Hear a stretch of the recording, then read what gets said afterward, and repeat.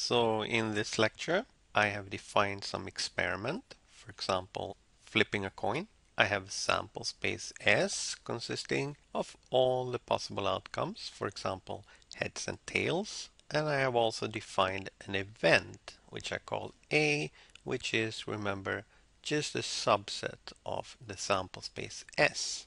So this event could be, for example, getting tails when you flip the coin. Remember that an event can be either true or false, depending on the actual outcome of the experiment.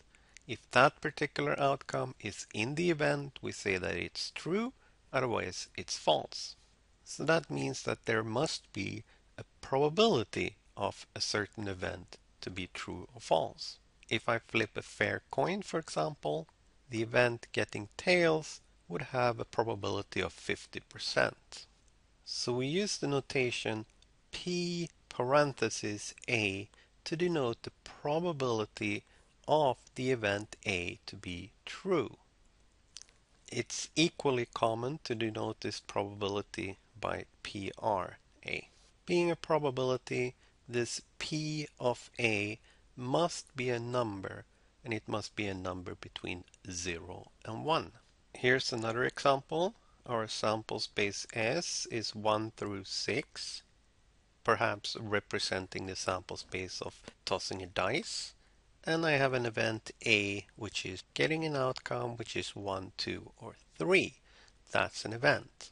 So I can denote the probability of this event A to be true as P of A or PR of A. But since A can be denoted using this set notation with curly brackets, it's equally correct to write the probability like this, where I have put the collection of outcomes that are included in the event inside curly brackets.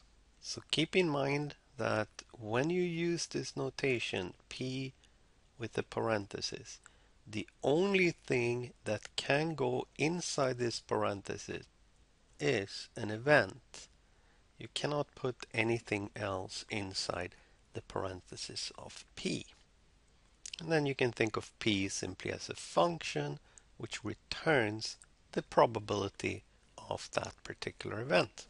So let's start thinking about the problem of how to determine these probabilities.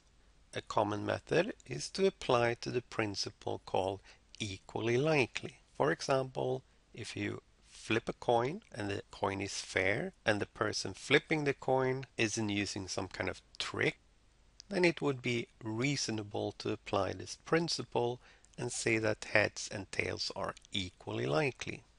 Having only two possible outcomes, the probability of each outcome would then be 50%. So to generalize this idea, let's say that our sample space contains a finite number of possible outcomes. 2 in the case of flipping a coin, 6 in the case of tossing a dice. If you're willing to assume that each outcome is equally likely, then we can calculate the probability of every conceivable event.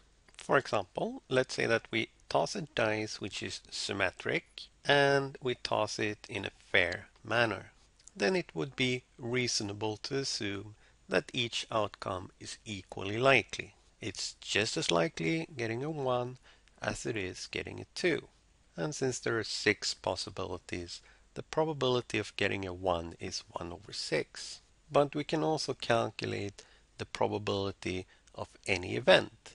So let's say that my event A consists of 1, 2, or 3. Well, as A has 3 outcomes and the sample space has 6, and each outcome is equally likely, then the probability of the event A must be 3 divided by 6, or 1/2. So we can generalize this idea. So let's say that your sample space contains n elements.